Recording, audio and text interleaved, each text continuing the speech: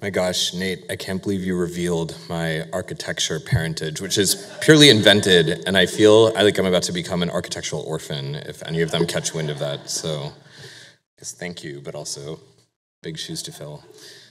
Hello, everyone. Hi, I'm Joffer. Nice to meet you all. I kind of feel like I have to start with under the auspices of an apologia, which is that I'm neither a curator, nor am I an expert on Cartier jewelry, nor am I part of Diller's Scofidio Renfro as introduced, but I'm a kind of third wheel interloper who worked a lot on this project. But I'm incredibly excited to be here and very flattered to have been asked. So thank you both to the Dallas Architecture Forum and the DMA for bringing me out from New York. I'm very, very happy to do so. This exhibition took several years of planning and a lot of information that we had to process and download. So I'm really happy to also be able to think through it. I walked through the galleries. I was actually creeping around while a lot of you were walking in the galleries and overhearing your conversations, which I found incredibly illuminating and fun. But being able to come back and look at something that you've worked on and thought about is a really interesting thing. And so I appreciate the opportunity. So thank you all, and thank you to Kate. I think you were the progenitor of this whole idea. So the title of this short talk, and I'll try and keep it around half an hour, comes from an approach to exhibition design that I find particularly interesting. So I don't know how many of you are architecture people, but many of us who are architects and who have kind of dealt in the world of architecture a lot know that architects deal a lot in issues of translation. And primarily, this is translation from two-dimensional drawings to three-dimensional buildings, but there are a lot of other sort of manifestations of these translations. I think exhibition design is one of the most exciting ways that one can translate ideas into space. And for me, the idea of working on an exhibition deals precisely with interpreting curation and curatorial narratives through design and space making to give them kind of like a form and a space. So if a lot of you are wondering what kind of exhibition design is or what we do, oftentimes it starts with a lot of conversations with curators and looking through curatorial content and trying to essentially understand that and turn it into an experience that museum goers can have. Which is different from a lot of other kinds of work. So as mentioned, my practice, New Affiliates, does a whole range of things. We do ground up buildings, we do residential, commercial, public space interventions, adaptive reuse, et cetera. But a lot of our work comes through exhibition making and exhibition design and working with museums and other institutions. Which I think is actually one of the funnest parts of what we do. I started working on this type of work with Diller, Scofidio, and Renfro, who I worked with explicitly about 10 years ago, and have collaborated on several projects with since.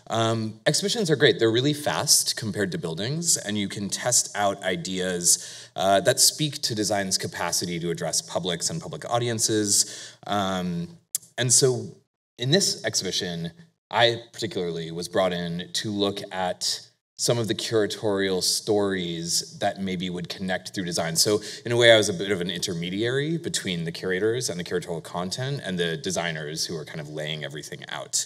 As such, I'm gonna focus today on some early thinking and some of the kind of process work that led to the exhibition you see today. So not all of the ideas I'm going to show are directly evident in the show that you see in front of you, but hopefully you'll start to see some hints and through lines throughout. And I'll come back at the very end and look over the exhibition that's there at present. This is a pixelated slide.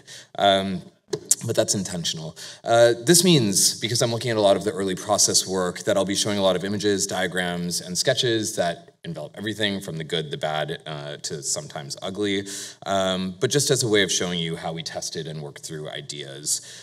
So when we were first parsing the content of the exhibition, we were struck by many things, how references and influences work to produce associations, visual similarities, and sometimes dissimilarities, and importantly, scale. So designing a show of jewelry poses one pretty big problem, which is that a lot of the jewelry, as you saw, is quite tiny, and a lot of the references range from like these large textiles to actual pieces of architecture. So we were thinking a lot about scale and a lot about content and a lot about this kind of vast amount of information. For those of you who've worked your way through the exhibition, you'll note that there is a lot of stuff in it and a lot of information. And that inherently can be a difficult thing to do because we don't want to overburden audiences to kind of expect them to work through everything with equal hierarchy and importance.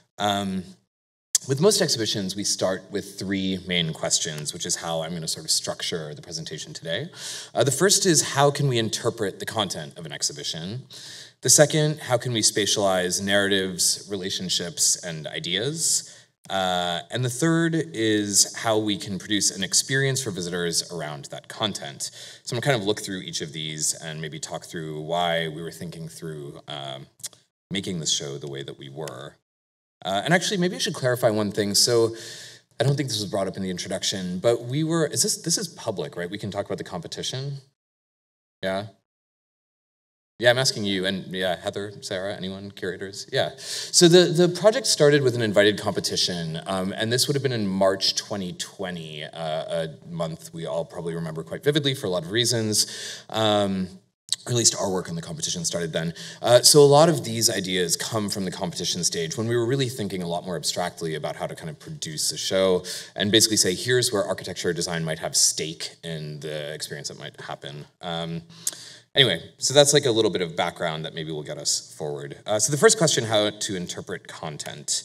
When we first started to look at the checklist, which initially included something like 700 plus objects, maybe even more, we were struck not just by the breadth of content, but also the different ways that Cartier was using reference. This ranged from the abstract, looking at patterns and motifs and geometries, to the figural, borrowing icons, symbols, and sometimes even direct material content, which I'll talk about a little bit more.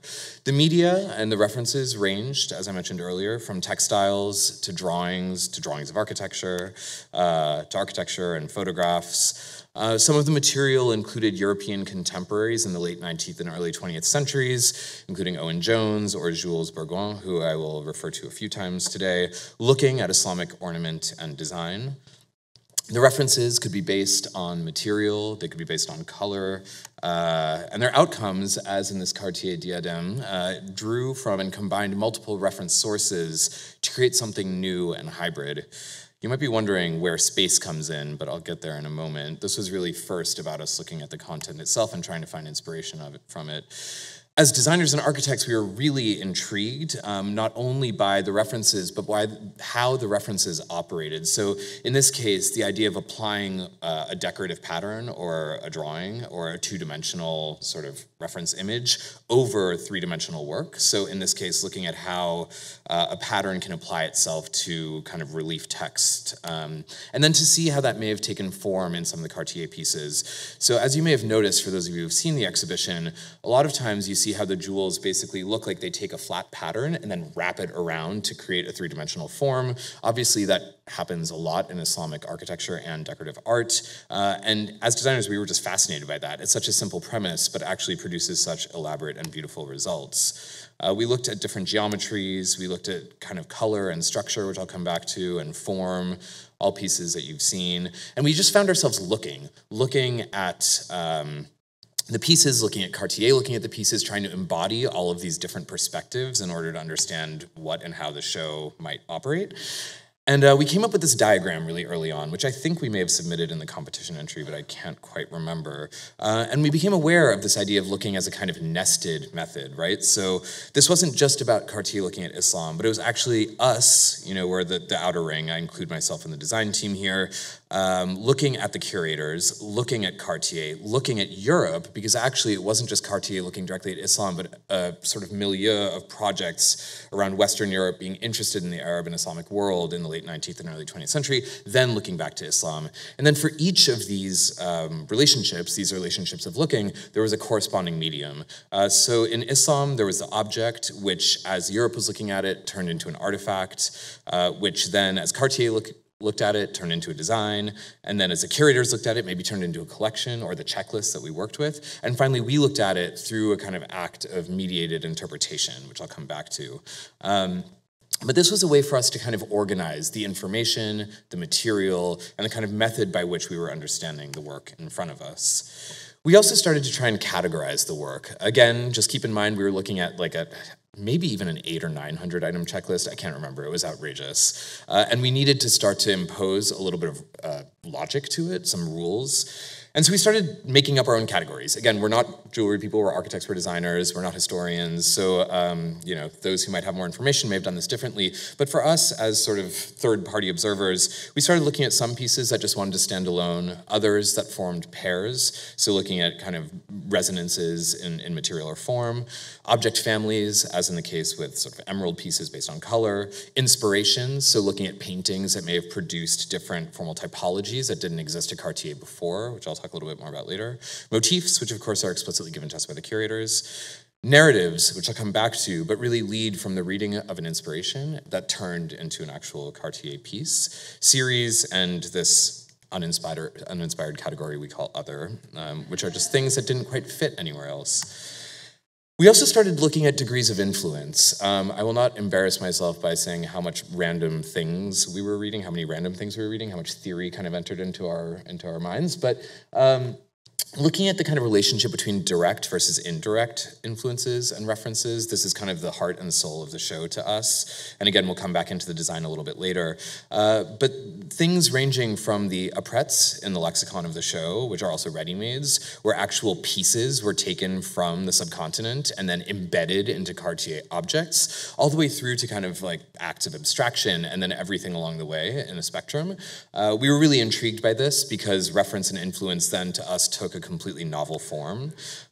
This also appeared even in like families of necklaces, for example. So on the left, you see something that has kind of embedded apprêts in it, and then on the far right, you see something that feels completely abstract, and maybe if you looked at this, you wouldn't quite know that it was Islamic, but if you look at its DNA and you understand its connection to other families of objects, it starts to make a little bit more sense. So this idea of layering and looking at things together really did work its way into the show from the outset. And I will intersperse a few images of the things that you see in the gallery. But in this case, we knew from the start that we always wanted things to appear in kind of layers of depth, that no object would ever really be seen alone without a kind of context or relationship that is associated with it. So even as you walk into the gallery at first, you see essentially the kind of foreground layer of these object pairs, where you see a direct reference pair between, in this case, a tiara and a textile. And then as you look back, the show kind of always evolves. Even if you can't walk into those spaces, you always see a kind of past, present, and future, and ways that objects can kind of form complex networks of relations. So this was really built into the very beginning of how we thought about the show from our reading of a lot of objects. On the topic of interpreting the objects themselves, we knew we wanted to give some sort of additional information that might not be evident from the first look at some of the pieces. So in this case, we very simply wanted to be able to see the backs of the objects. We wanted to understand and analyze the structure. This is like a very goofy structural diagram, but it was something that we were sort of testing out that led to the more spectacular animations that you might have seen in the galleries now. Every elaborate, beautiful idea starts with a kind of dumb diagrammatic one, but to reveal something, because again, as architects and designers, these pieces are coded with so much information that we think is so interesting, through to interpreting the way that geometry, pattern, fractal, in some cases tessellation worked, which then led us down another rabbit hole, which is that what seems so endemic to Islamic art and architecture has to do with these things like infill patterns, the role of the infinite, of horror vacui, the fear of emptiness, which seems to kind of underlie this desire to kind of cover everything in pattern and decoration. And that led to certain design narratives, I suppose, or design tracks on our side. So our interest in some of these topics in the infill and the infinite led to the desire to create something where we could apply surface as a kind of architectural or spatial experience. And I'll talk more about experience later on. But for us, this was still at the level of kind of interpreting the content. So we wanted to interpret how the objects function, what was interesting about them, and what could be architectural about them, and turn those into an atmosphere, for example. This led to the design of a thing that we called the Infinity Room, which I think you'll see some through lines in the show that we have now. But this basically meant projecting patterns onto a wall and then wrapping the kind of lip around that wall with mirrors so that it appeared to be an infinite projection. So you could stick your head in this little diorama and you would see the kind of reflection of the infinite pattern endlessly repeating itself.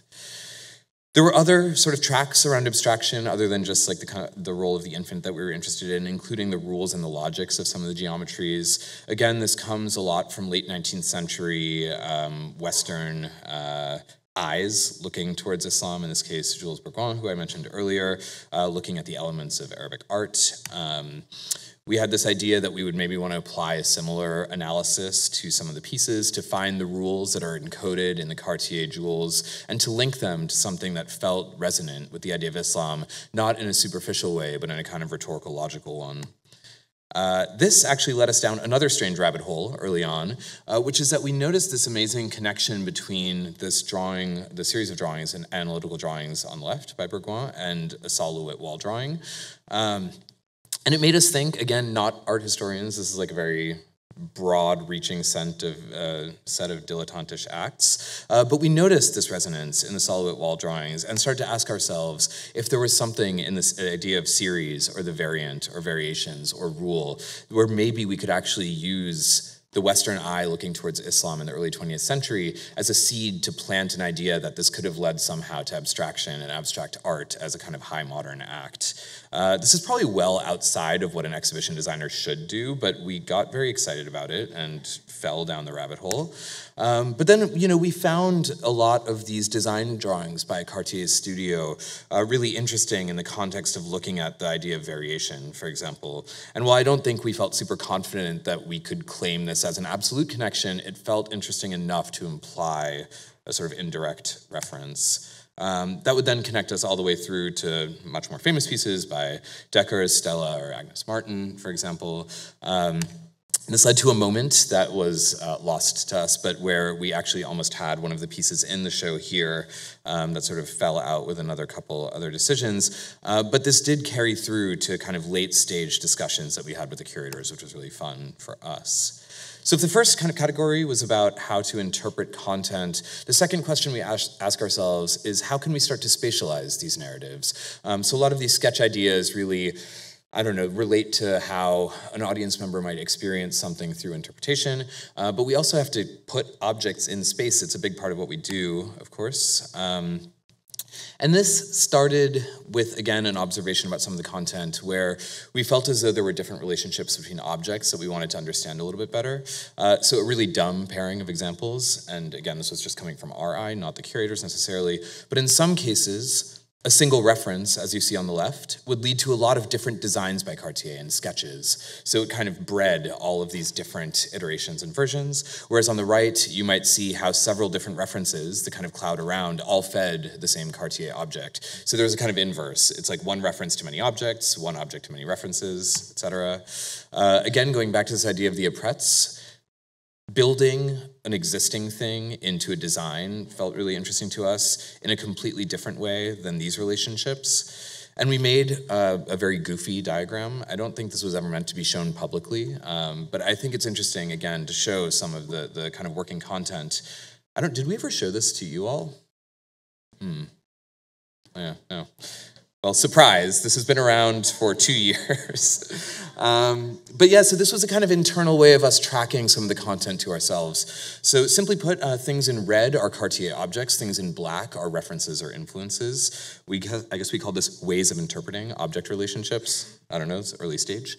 But again, just to kind of trace out some of these relationships, there were explicit relationships between things, what we called implicit ones, where maybe the connection was a little bit less direct.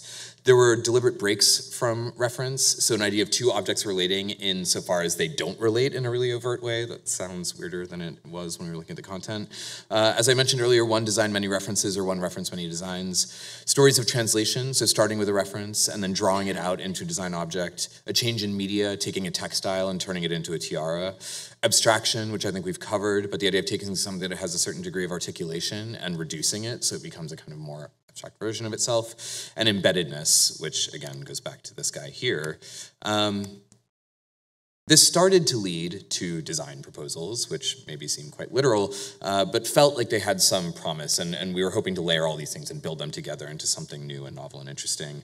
So in this case, taking two things that relate to each other and just kind of building them into a single vitrine. We had ideas of entire rooms, and this was done in direct conversation with the curators, rooms where you'd have 4 paired objects to really make these connections quite direct and literal. Here's a version where we have one reference that leads to many objects, so maybe a table where you see kind of propped up vertically, the thing that refers to all the things that are on the horizontal surface. This maybe is an explicit moment to talk about the way that some of the objects came to be and things that we really found interesting. So starting with the 15th century illuminated manuscript, watching the kind of Cartier design drawings that maybe emerged through looking at that object, that then turn into explicit design drawings. And these design drawings are some of my favorite pieces in the show. They're quite spectacular and beautiful, that then led to the kind of creation of a case. And then you start to see these objects all over the show and maybe think about the implied relationships they have with the content that you see around them.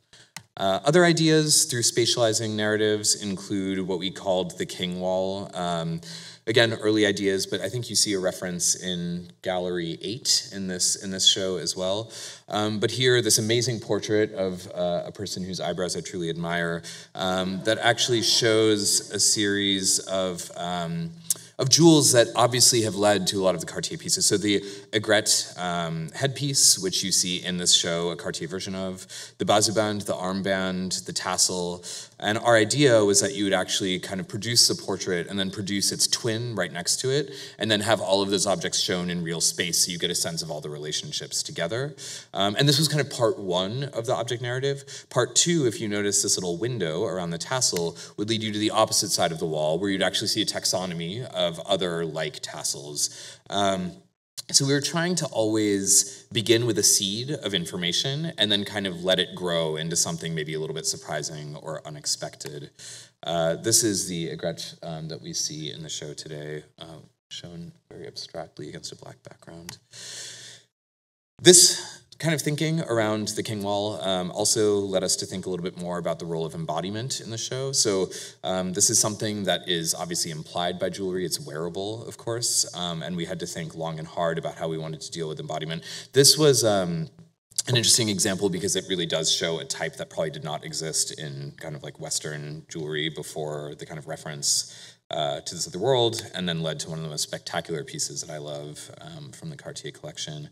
This idea of embodiment also led us to this piece, which probably some of you who've seen the show will recognize, what we call the breathing necklace. So we allowed ourselves, in conversation with the curators, I'm sure they sort of forced our hands at some point, but we allowed ourselves one moment to kind of incorporate the body vis-a-vis the Cartier pieces, and it was this robotic form that basically began with one of the flattest pieces in the show, this incredible hexagonal necklace that I showed in an earlier slide, which would appear very abstractly as a flat object, and then the figure would kind of take form underneath it and bring it up and give it volume. The body in this case is obviously quite, it's both literal but also not overly figural, I guess. Maybe if I can make that distinction. We wanted to kind of imply how wearability gives form and life to these without kind of over-literalizing a person or a figure. And so here you see it as well from the side. Final category, final question. I have no idea how I'm doing on time. Someone just like throw a book at me or something.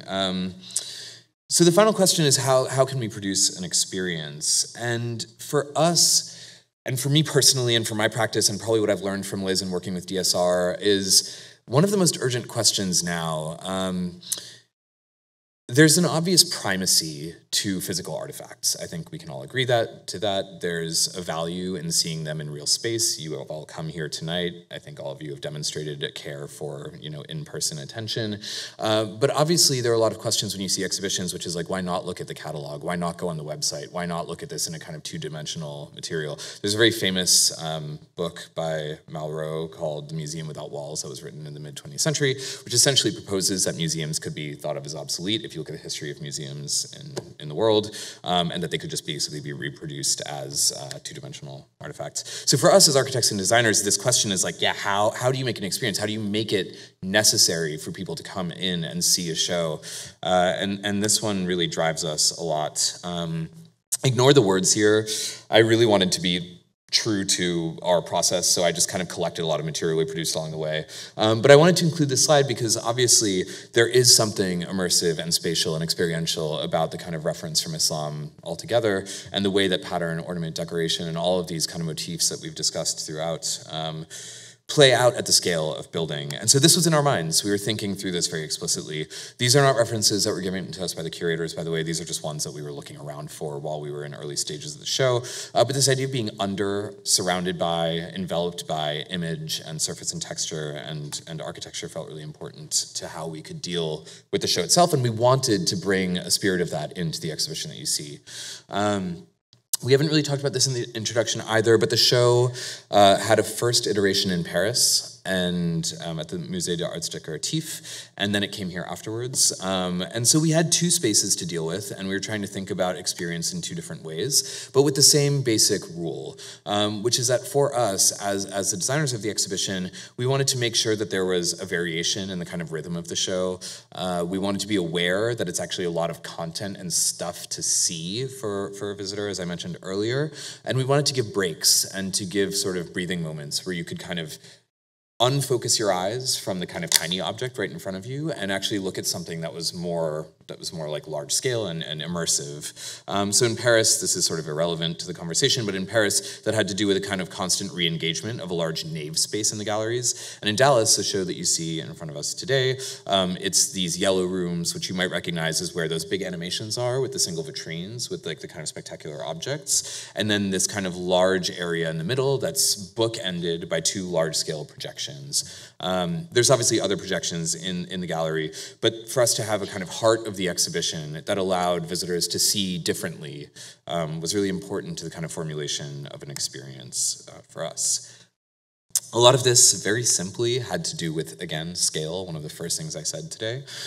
We wanted to just blow things up, not literally, but we wanted to zoom in on them and to allow them to take a completely different, maybe uncanny, unfamiliar, unrecognizable scale. So we very early on had this thought that we would basically just zoom into things. This is an animation that exists, but very perversely and very simply, the idea of starting with a miniature and making it maximature, felt like a kind of interesting thing to do, to give it a kind of new experience. This also took the form of things that were more abstract, which didn't necessarily work their way into this show, but the idea of just shadow projection, taking the silhouettes of objects and treating them as kind of architectural interventions. All of these things, the idea of zooming in, the idea of the shadow, the idea of analysis, led to one of the kind of notable parts of the exhibition.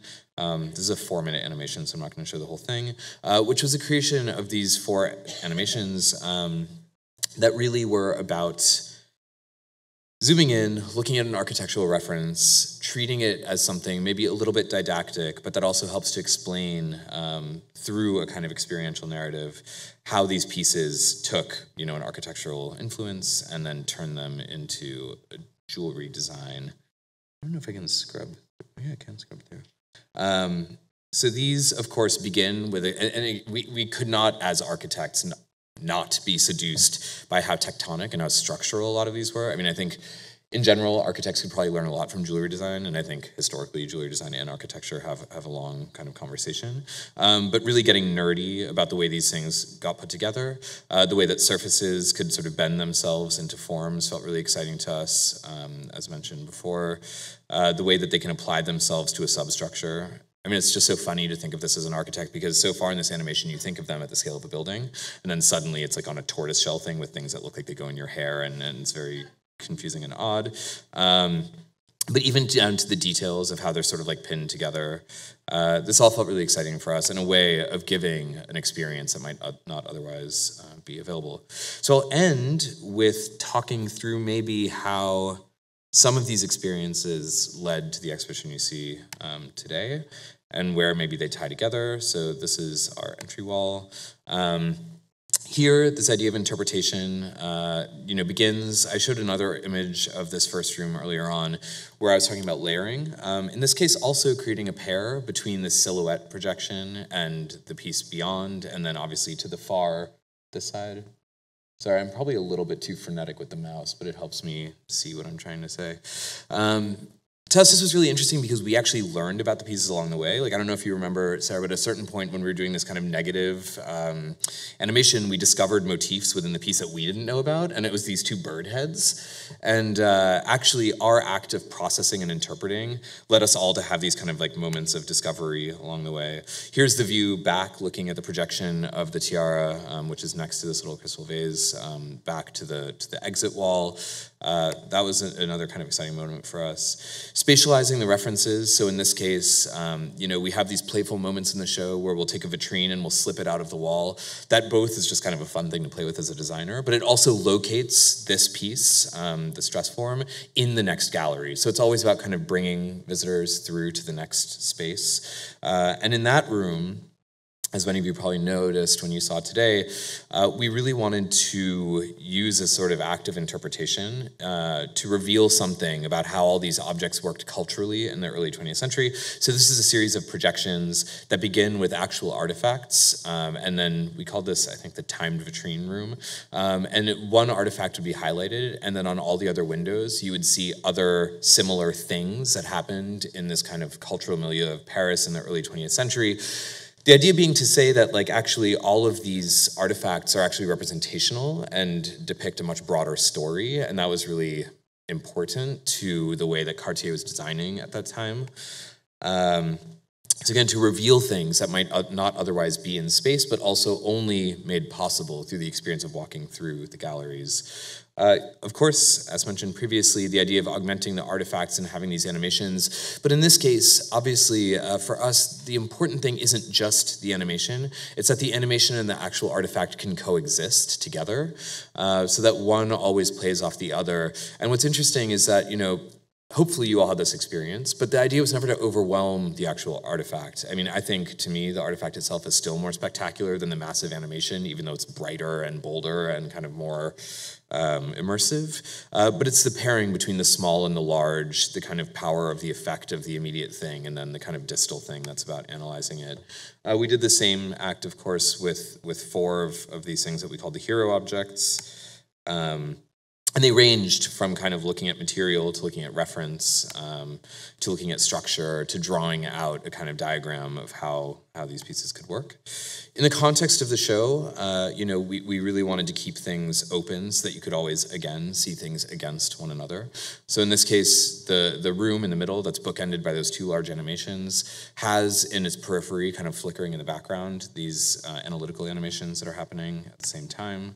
But then you also have the immediacy of the thing that's happening in front of you. Here, the actual objects are lit so that you can make a connection between where that artifact is in the gallery and the space beyond. Likewise, I mean, always creating new sort of connections with the animated content. This crown has no relationship with the thing that's happening beyond.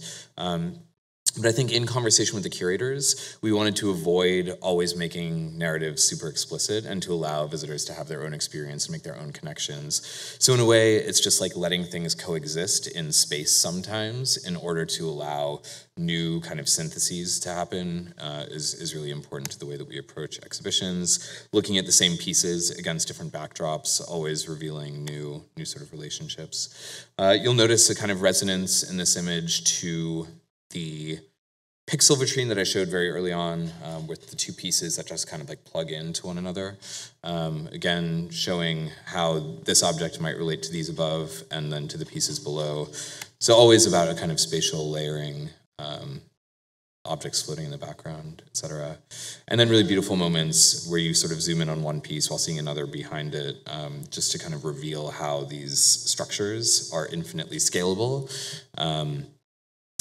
One thing about, obviously, the way that Islamic art and architecture work is that the kind of idea of the infinite and the abstraction are introduced as a way of approximating the divine and creating a relationship to the divine.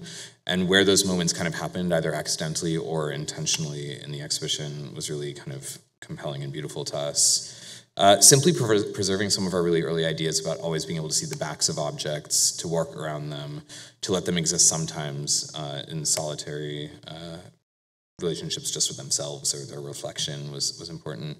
This is our kind of nod to the portrait, the king wall from the previous one, a painting I prefer even more with a person with even better eyebrows, but creating a relationship again to the pieces around. Rhythm in the show was really important to us, like having moments of intensity and moments of kind of relaxedness, playing out all the different ways the casework kind of held objects in groups, for example. This is like zooming in, always allowing people to kind of move forward and back and to focus and defocus, a sort of sight line.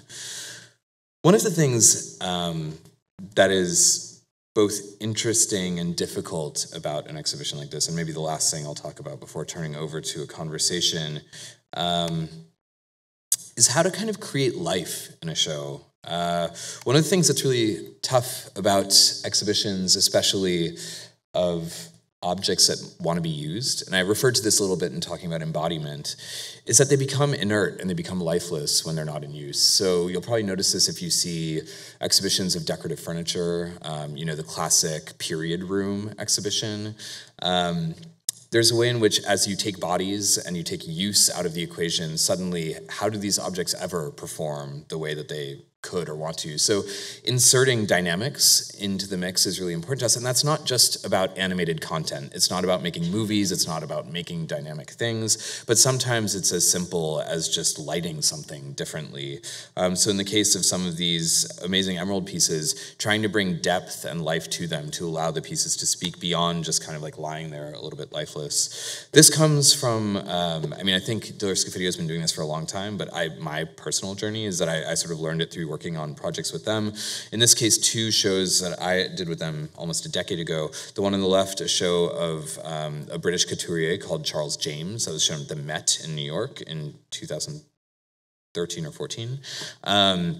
And the other, a show of the work of Pierre Chareau, who was responsible for this incredible house in Paris called the Maison de Verre, but also a furniture designer. I think both of these led us to really ask specifically, like, how do we bring life to things that are being denied life? And that can very simply be put as use. And so we think about that, and hopefully a lot of the examples that I've shown up until now maybe support us trying to breathe life into them alongside with the curators.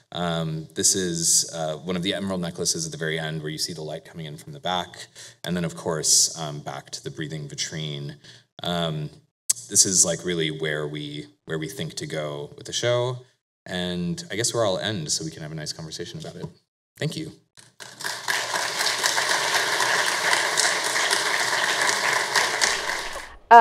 Thanks, Jaffer. That was great, and I think it was a really good way to set up the conversation. Obviously, we heard from your perspective, so I'm really glad that Sarah's up here now to speak from the curatorial perspective.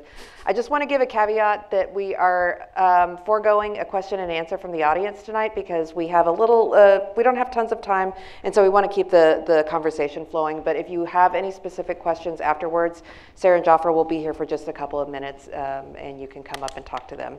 So I actually wanted to start with the concept of the body that you were referring to and how to bring life to an object, because I think that there's a difference between bringing life to an object and talking about how to represent something that's on the body in a way that people can relate to.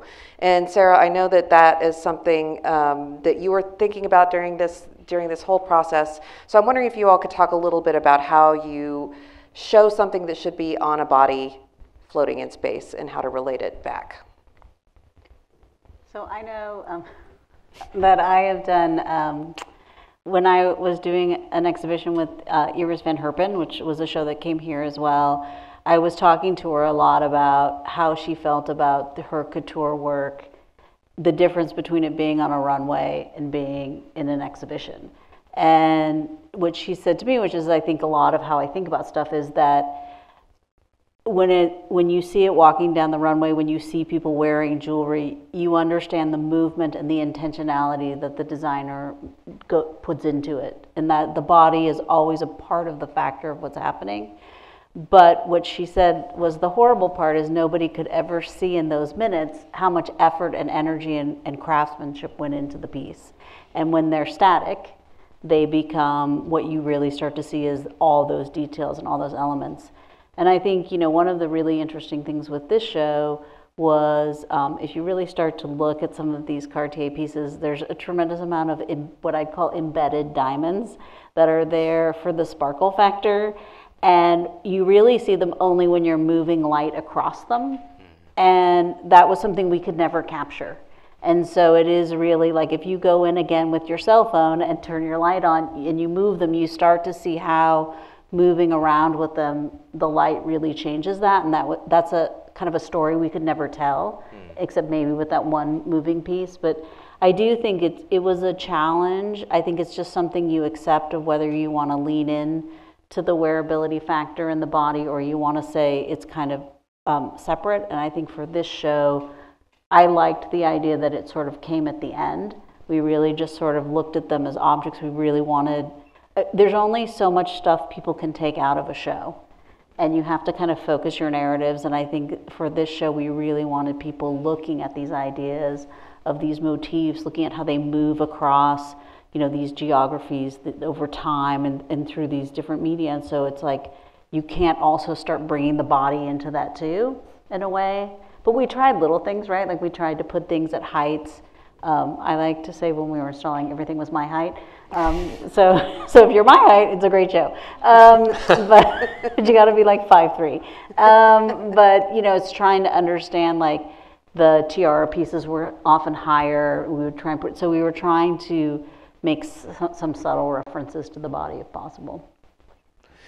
Yeah, I mean, I think this is a great example of obviously a collaborative relationship. Like, you know, I think I remember conversations like this with you early on where we would talk about, you know, all the curators and just like body, nobody, body, nobody. And I'm sure there was like internal discussions among the curators about whether there should be a body or no body. And, you know, I can see it both ways. And at a certain point, like we just wanted to kind of work with you guys on the show that made sense to you. And I think that the kind of point that you're making about having the pieces there without embodiment makes a lot of sense and it makes them read differently. So I think it's just one of those many things along the way where we were like, could be excited about any direction. Like if you all had said to us, yeah, we want everything to be embodied, we could have made that show and it would have been great and it would have been a lot of fun for us. But I think there were other things to focus on too. I remember one of the comments when because you showed during the proposal, you know, these kind of like these disembodied kind of hands. And one of the people who was on this panel reviewing was saying, oh, a lot of times the public kind of freaks out when it's just like disembodied, dismembered hands and necks.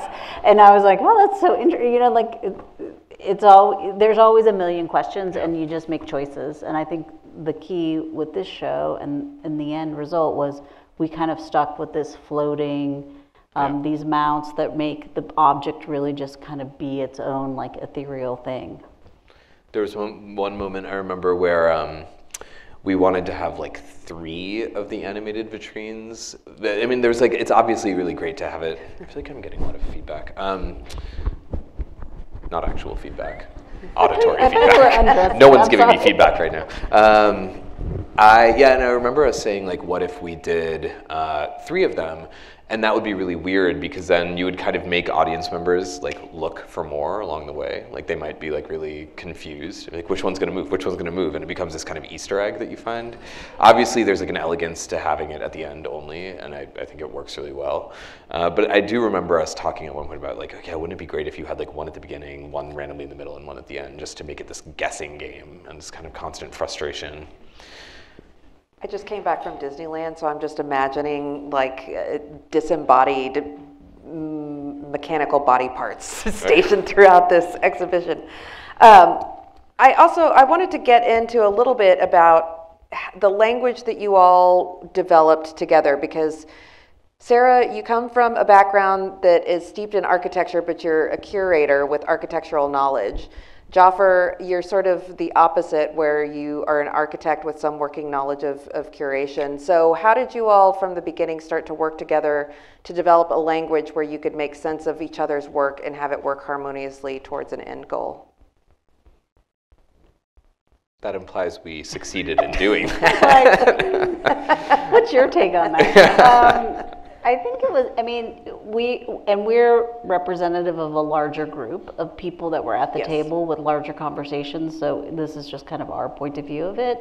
I think what was the end goal was always making an incredible exhibition, and was taking a lot of the research and the ideas that the curatorial team had done, that Cartier has about their own objects, what you guys were bringing, and trying to figure out how do you make this a visual experience, and how do you make this, I mean, and I think that was what was so compelling about the proposal that was done by you guys, was it really was about looking, and it was about who was looking and what they were seeing and how that starts to move through these layers. And I think that is the thing that to me is so successful about the show. And we talked a lot about this, about not making these literal kind of walk through narratives, but that you were always pulling, you were kind of leaving little threads and little tidbits, and you might pick them up again later in the exhibition.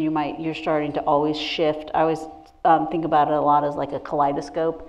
And a lot of times you have the same elements, but you're just rotating it slightly into the gallery to look at it through a different lens. And I think that's where, for me, the connection with your team, you guys, was so sympathetic, that we were trying to always think about how is the visitor going to take all this information and process it through the objects.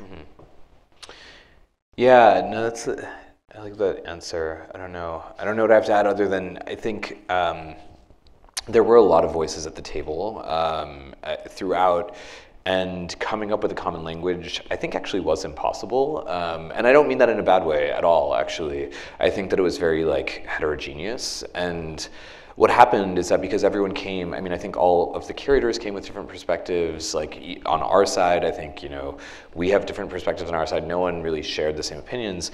But what that meant was that every idea was kind of being both supported and attacked from all sides, and I think it made the kind of end result a lot more robust, because it was basically emerged through a lot of different perspectives, and it wasn't just like, oh, we miraculously all have the same viewpoint, I hope you all enjoy it. It was more like, well, none of us did, and therefore the thing that emerged actually was almost like a core nugget, like an efficient idea of a thing where all the fat had been necessarily kind of chopped off.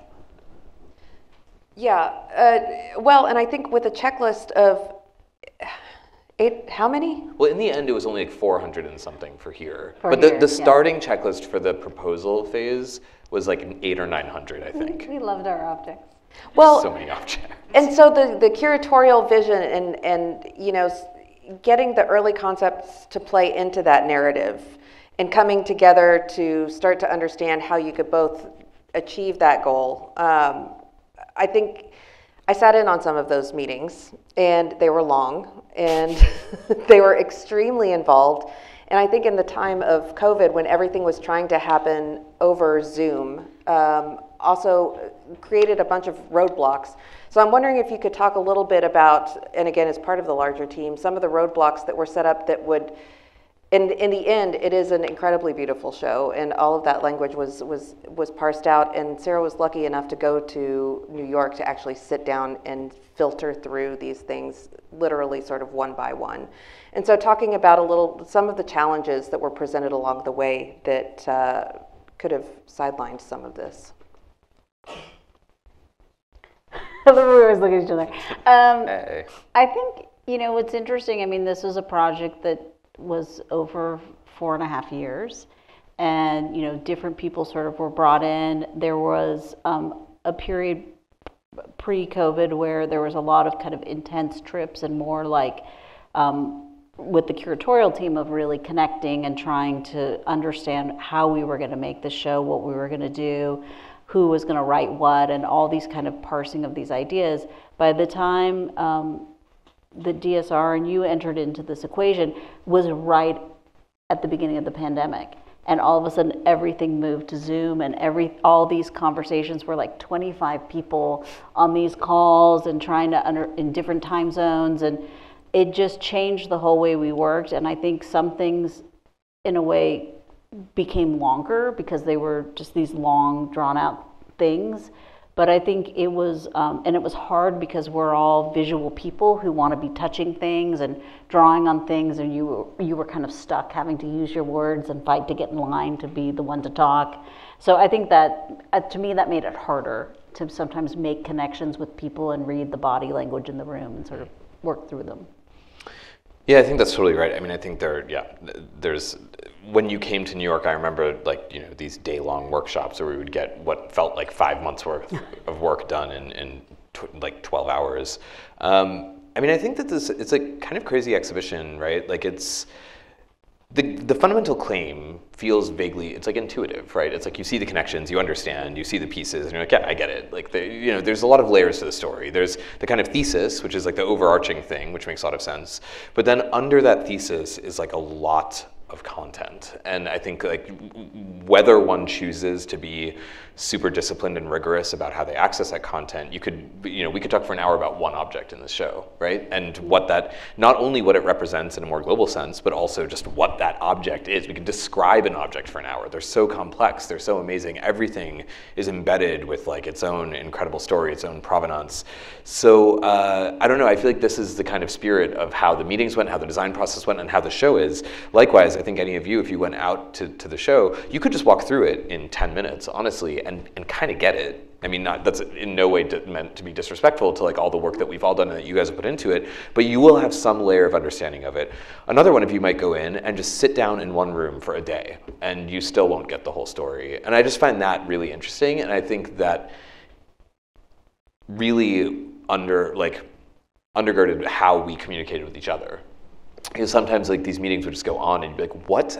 We're on the first room. It's been like 2 hours and my computer's about to die. The first time when I came up to New York, I was like, we have to start at the end of the show because we never talk about the end. We can never make it in the meetings to the end. We would have 5-hour meetings. I would go through like 3 Bluetooth headphones like dying on me.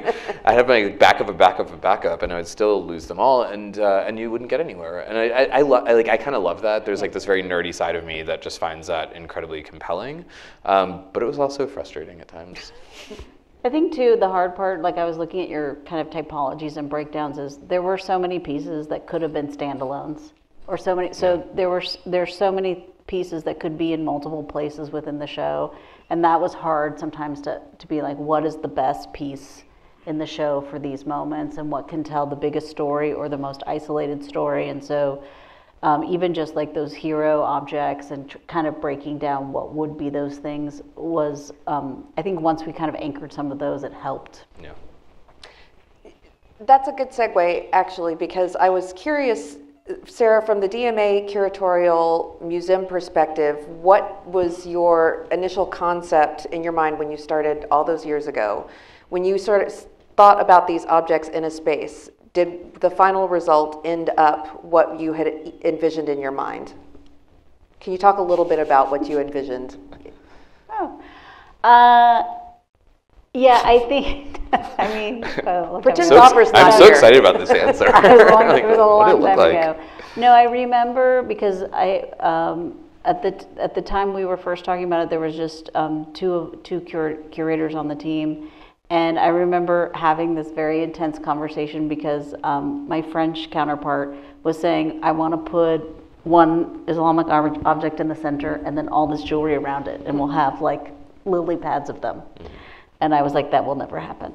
And and I think it was just that starting with that idea of, I think this idea of layering was really interesting to me. And I was going through old notebooks I had from those meetings of really talking about lenses of like this kind of, you're looking forward, you're looking back. It's not an A to B to C story. It's always these filters and layers and stuff. And I think that, so I don't know what I imagined, but I imagined something more complicated and less literal, and I think that that's what we got. I feel like what I love about the show is I go through all the time and see new things. I make new connections, and I think even as we moved the installation along, one of the decisions we made here was to really remove a lot of text and really let the objects breathe.